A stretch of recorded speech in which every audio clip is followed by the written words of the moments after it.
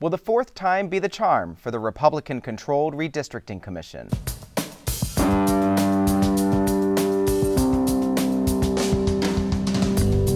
Joining us on Columbus on the Record this week, Anna Staver, State House reporter for the Columbus Dispatch, Mike Miller, Republican strategist, and Sam Gresham, Democratic strategist. Republicans who control the Ohio Redistricting Commission this week ignored the work of professional map makers hired to redraw state and Senate and House districts, choosing just to tweak the last rejected map instead. All this while the future of Ohio's primary floats in limbo. Sam, you've said that the commission is both undermining the will of the Ohio voters while marginalizing communities of color. Is this still the case? Yes, it is, and it's clearer than ever before. Now we have to have 4 times. We've had 3. In baseball games, if you had 3, you struck out. I want the court to institute some form of contempt. I don't think you're going to get them to do anything until they have to pay a price, whether it's an individual price, a collective price. Some sort of force has to be used now. Mike, in the state constitution, it says that the courts cannot implement a map that hasn't been voted on by the commission. What power should the court have at this point? Well, it depends who you talk to, Andy. Some want the court to draw the districts themselves, others do not. All this is up in the air. I don't know what's going to happen, whether the federal system gets involved or not. And they may well when it comes to some of the congressional maps. I just don't know. This is breaking politically with the exception of the Chief Justice. Democrats vote solid one way, the Republicans vote solid the other way. A few weeks ago in this program, I indicated that I thought this might be a problem, and I had no idea it was going to be this much of a problem. But, this is not really a stunning surprise. I was reading the other day where the Supreme Court, the U.S. Supreme Court or something, refused to take a case from Pennsylvania, I think it was Pennsylvania, whereas the other way, the Democrats. And we all know whoever is in control, I don't care who they are going to try and do things to benefit their party, period. And it's been that way my entire life. It'll be that way 30 years from now. So what they do, I don't know. You got 2 different political parties, one wants one thing and one wants the other, and both of them point the fingers and say it's all your fault. Mike, I'm going to come back to you. This is a process that was voted on by the voters in 2015. It's the first time we've ever seen it in play. The Republicans on the commission, excluding Auditor Keith Faber the past 2 times, have voted for maps that have been found unconstitutional. The court sends it back. Are Republicans on the commission playing by those rules? Well, I don't know. I'm not on the commission. I like to give everybody the benefit of the doubt, but you can say that if you wish.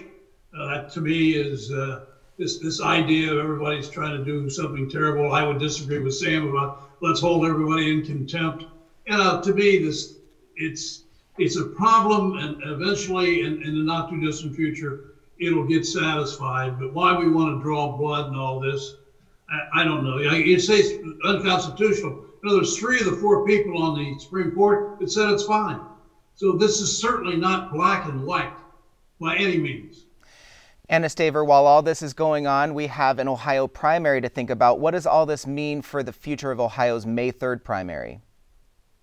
Well, it means a little bit of chaos, just like the process.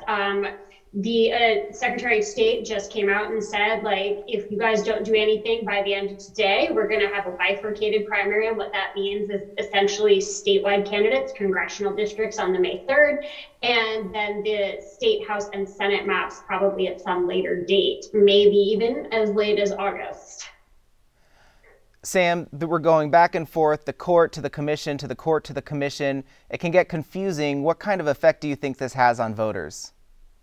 It has showed the voters that what they say does not matter. Over 70% of the voters in Ohio, twice, 2015, 2018, voted more than 70%. And in the last election, all 88 counties passed this. I think it's a total disregard for what the voters say. I think it's a total disregard for the law.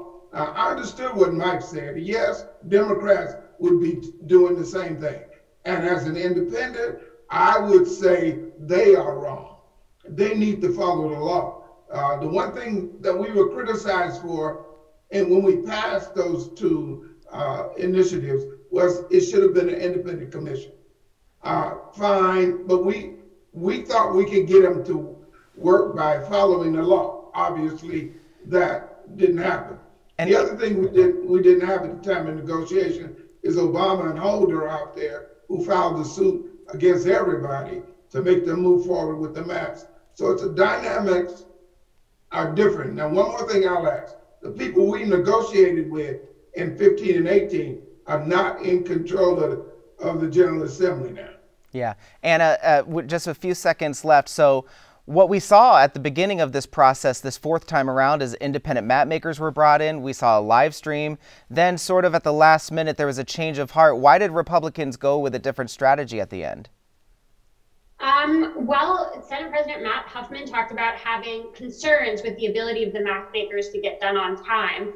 And then they had concerns about compactness and division of communities. That's their argument in the maps that were drawn by the independent map makers. Now, if you talk to Democrats, they don't believe a word coming out of Matt Huffman's mouth. So I don't know. We'll have to kind of wait and see what the court has to say. Mike, like you said, we're seeing this in other states, some of them democratically controlled, also going to court. Here it's Republican controlled. What does this mean for accountability on both sides of the aisle when it comes to just elected officials not being able to create maps? Honestly, in the long run, I don't think it'll have much difference at all. I don't think the population of this state or any other state really has a great deal of faith in politicians, be whatever stripe they are. Democrat, Republican, conservative, liberal, and sometimes I look at this and think they have good reason to feel that way. All right. Well, when Democratic gubernatorial candidates debated on Tuesday, it was clear that they had a public enemy number one between them, Republican incumbent Mike DeWine. You know, Mike DeWine and so many Republicans, they like to act like they're on the side of law enforcement. Well, law enforcement said this will get cops killed. This will get firefighters killed. Mike DeWine has basically said it's open season on the cops. I know better than you how to keep communities safe. When Ann and I have both had to deal with mass shootings, it's awful. You comfort the families next time. And Governor Mike DeWine took to the stage to speak. The people in Dayton shouted in frustration, "Do something." And Governor DeWine said that he would indeed do something to deal with to deal with gun violence and create gun safety rules. Never in my worst nightmare did I think that the thing he was going to do was to actually make it worse. Mike Miller, this is probably as good of an explanation as any for why Governor DeWine decided against the Republican gubernatorial debate. Well, Andy, you know, these are open season on policemen and all this sort of thing. This is just political nonsense. I happen to agree that the guns legislation that's been passed by the Republicans is bad. I don't like it. I've never liked it. I don't even like concealed carry, period, much less concealed carry without any training. I think it's absurd. But you got to look around the country. They're acting like 95% of the country think that way. They don't. Probably a majority of the people interpret the Second Amendment so broadly that this is a normal thing and should always have been there. I don't see it that way. I think it's a mistake to have these liberal gun laws in Ohio. But on the other hand, you know, I'm not a dictator. I don't get to rule these things. People think different ways. I'm sure that Governor DeWine, I think anybody could say, if he knew, if we all knew and none of us do, that this is going to lead to 1,000 more homicides a year, 1,000 more killings, he wouldn't sign it. I don't think the Republicans, I hope, wouldn't pass it. But we all know what the Second Amendment and the way feelings are one side or the other, very similar to abortion, to the death penalty. I mean, these things are going to be there for a long time. To me, it was just you know, DeWine's a terrible man and does all this thing. And I just ignore that. It isn't, they don't talk like he's really a fine man, but I disagree with that. But I listen to him. It doesn't go that way. It's just everything he does is bad, and to me, I think we're better off than that, although I don't see much debates that are reasonably held. Sam Gresham, do you see it that way, and do you think that this is a strategy that can help a Democratic candidate win? No, I don't, and I agree with Mike. Governor DeWine is a decent human being. Now, philosophically and policy-wise, I disagree with him on things. And I think the Democratic candidates are going at the wrong approach. Targeting him is not the approach in my mind, because his own party tried to silence him on the gun bill, on COVID, on House Bill 6. If I was a strategist for the Democratic candidate, it would be the most recently passed concealed carry law, and then it would be the COVID treatment of the governor and governmental institutions during the COVID period. And then I would go for House Bill 6. Scandal, scandal, scandal, scandal. I listened to the debate. They touched on it, but they didn't really focus on these things that I'm talking about. The scandal, I mean, come on now. How could you not do that as a part of your campaign? Anna Staver, this was one of the big spotlights for both Democratic candidates. What other topics did they hit during the debate, and does it seem like it's gaining traction among voters? Well, one of the topics where there was actually the most tension, I think there was a lot of camaraderie and agreement on a common enemy, but they actually split a little on abortion. If you look at John Cranley, he used to have more of a pro-life position, but he changed in recent years, and Nan kind of called him out for it a little bit, saying, if you're a Democrat and this is the year where Roe v. Wade may be overturned, do we want somebody who's been a little wishy-washy on this issue? Now, he says that in talking with his wife about their family planning decisions, he came to see, quote, the error of his ways on this issue. But it was kind of interesting to see like a little bit of where they might differ policy-wise. So, Mike, Governor DeWine did not agree to a debate. He is being challenged by several Republican candidates, challenging him on the far right. Do you think DeWine is still the front runner in that race? Oh, absolutely. I don't think there's any doubt about it. I think he'll win easily in the Republican primary. And what do you think about his chances in the general election then? Well, I don't know. I mean, you look all this, we got all these numbers going through redistricting. It seems to be what the last 10 years it's been, I think this is right, something like 54 to 46 statewide Republican. I don't think it's going to change much. I may be wrong, and for the reasons that Sam points out, I agree. Those are the Republicans' weak points, the thing with householders and so on. But I don't think it's going to change one way or the other a great deal, many minds. Okay. Well, going from the gubernatorial debate to the Republican U.S. Senate debate, where most of the 7 candidates repeatedly touted their affinity for former President Donald Trump, who has yet to endorse in this race. When asked about the endorsement of Georgia Representative Marjorie Taylor Greene, who was a noted speaker at a recent white nationalist event and who called the president of Ukraine a thug, Senate candidate J.D. Vance did a quick pivot to his support for the former president. Marjorie endorsed me. She's a friend of mine. She's a patriot. And I also think it's funny because all these guys, their negative attack ads against me say that I don't like Donald Trump. And of course, I did say some negative things about Donald Trump 6 years ago. But if I was anti-Trump, then his strongest advocate in Congress would not be behind me. And I'm proud to have her support. Anna Staver, columnist Jason Williams of the Cincinnati Enquirer wrote recently that a Trump endorsement can't come soon enough for Ohio voters. Paying attention to the primary race, saying that an endorsement would, as he put it, hopefully trigger a candidate or two to drop out of the race. How focused are Republican primary voters on the race with so many candidates? Yeah, there are 7 candidates total, if you're counting, which is a lot of people to keep track of. Some, like Mr. Vance and Josh Mandel, are polling higher than others. I think this was the first time that we saw Mike Lukita on like the debate stage, for example, with everyone else.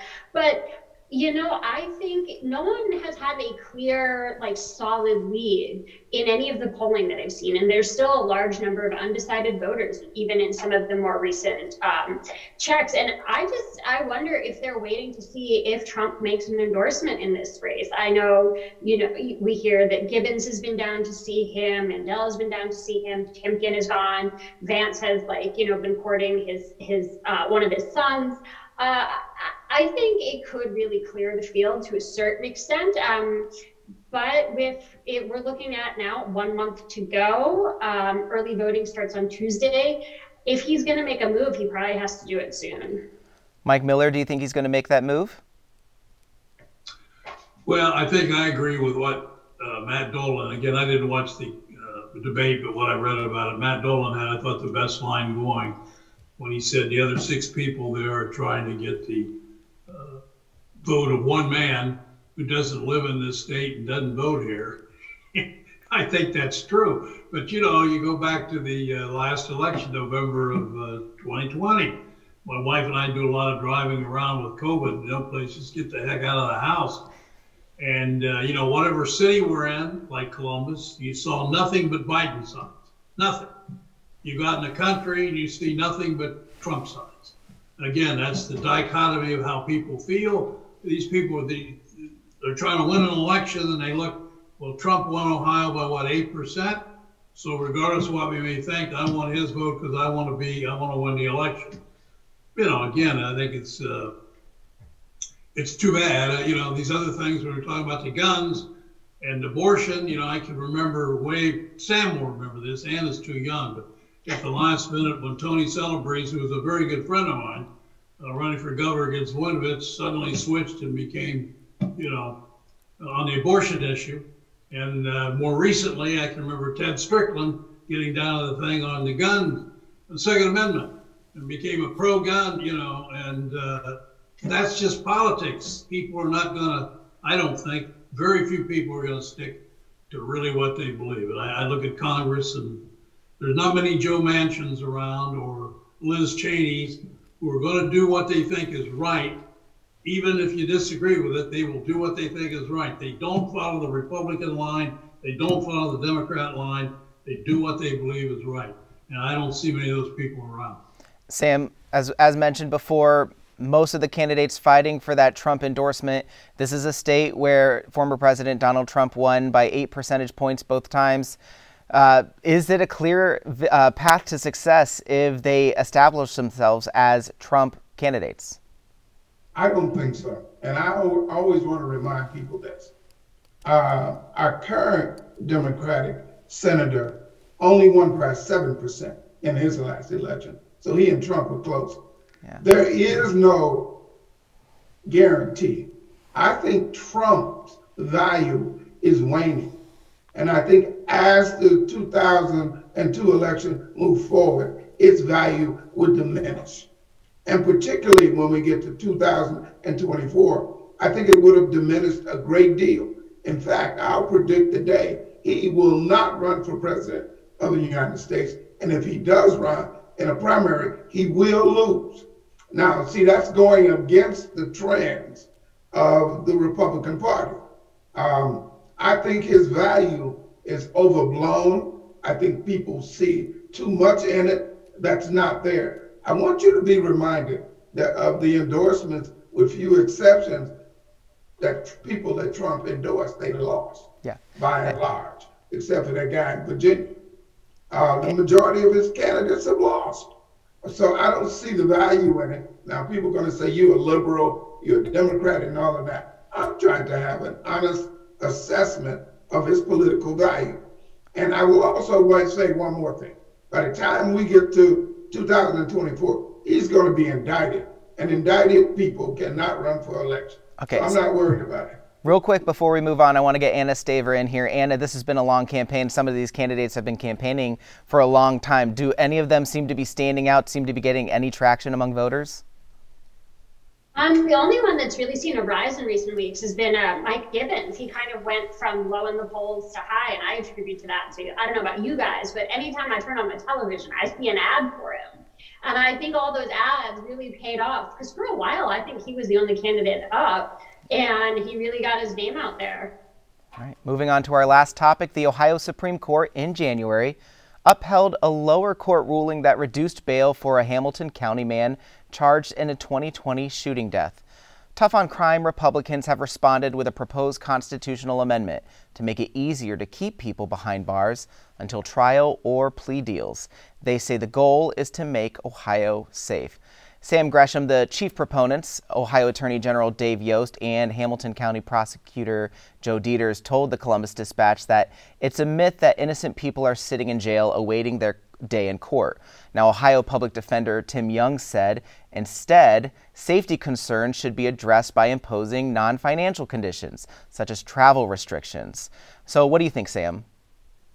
I happen to see the other side of that coin. There are people I know personally who are in jail, not in and or in prison because they can't afford the bail.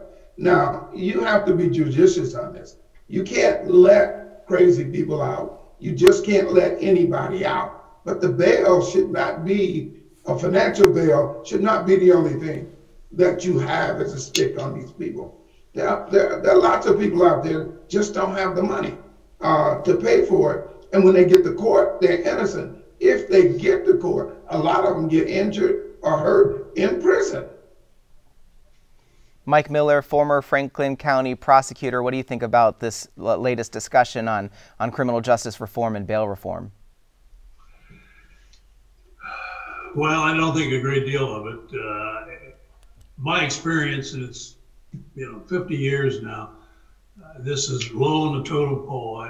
When I was in the prosecutor's office, as prosecutor for 17 years, I knew most of the defense attorneys, we got along and so forth. I do not remember one single time where anybody came to me and said, Mike, this kid's in jail, he can't make bond, can't we go along with something less? Because he knew if I said yes, the judge would go along with it if both sides agreed. I don't remember anybody coming to me. Now, maybe that's not a good example, but what Sam says I think is so important. People who are charged with nonviolent offenses and have no record, I don't care if you make it a law that they must receive a recognizance bond and not have to put up 10 cents. I can accept that. These violent people that go out and commit rapes and murders and have long backgrounds, to me it's an absolute joke to say, well, protecting the public should not be a part of bail. Just let them out. Now let the first guy go out and kill somebody and you're going to see everything flip to the other side. How could you possibly do something? How could you, judge, let somebody out? It's ridiculous. But there is a way in Ohio now, and it's been there for some time, where you can just give a person no bond. It's a bit complicated. People have to appear and testify and so forth, but I think it's 2937.222 so Ohio Revised Code. So we may be arguing about nothing, but I think public safety should be number one. So, Mike, let me ask you this then. If it comes down between a legislative change, a constitutional change, or is this something that should be up to the discretion of prosecutors, defendants, and judges? Well, it certainly should be up to prosecutors. It ought to be up to judges. As I say, I understand that undoubtedly there are people in this state that are held on charges that aren't very serious and are held because they can't get out on bond because they don't have any money. I'd be a fool if I said that didn't happen.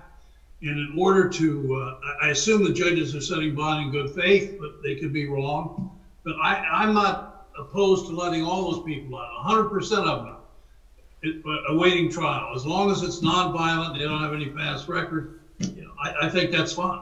And that'll take care of these problems that, as Sam points out, people couldn't get out because they didn't have the money. But when you get into violent offenses, I think that's another matter. Anna Staver, for years now, we've seen the legislature, Republicans and Democrats, moving towards more criminal justice reform, moving towards bail reform. So does this latest action from Attorney General Dave Yost, from county prosecutors, does that go in the opposite direction than what we've seen from the legislature? A little bit, because we've seen groups, even conservative groups like the Buckeye Institute, AFP Ohio, these traditionally Republican institutions come out in favor of bail reform, and actually the Buckeye Institute came out in opposition to what Dave Yost is proposing. And they're sort of saying that there is a multitude of tools that judges have. They can use ankle monitoring and other kinds of like restrictions on who you can talk to, certain types of regular check-ins and things that you can do to monitor people on bail and ensure that they are not acting inappropriately. But it is a larger, more complicated conversation, and I agree, especially when it comes to somebody accused of a violent crime. Yeah, it's a larger, complicated discussion, and a discussion we're probably going to continue having for a while now. It's time to move on to our final off-the-record parting shots. Sam Gresham, you first. I hope we find some way to move forward on this court case that I'm involved with. It is the precipice of this country is on a franchise to vote. We have to find some way to draw lines that are equitable. Okay, Mike Miller? Well, this isn't political, but I think that in a few days, Major League Baseball opens, and to me, it's almost every year about this time, it's like a rebirth. And I have great hopes that my team will win, although I know they won't. And I just wish politics were that same, at least every spring, we can start fresh. Anna Staver. I have a little PSA for folks. If you are not registered to vote, Monday is the deadline for the May primary, and early voting is supposed to open on Tuesday. So no matter what's going to be on our ballots, I absolutely believe that like decisions are made by the people who show up. So you should absolutely go vote in your primaries and get registered if you haven't. All right, and my final comment is that we are in limbo and we don't know what's going to happen with the redistricting and with the primaries. That's it for Columbus on the Record for this week. Please check us out online. We're on Facebook. You can connect at our website, wosu.org/COTR, and you can watch the shows there. I'm Andy Chow. Have a good week.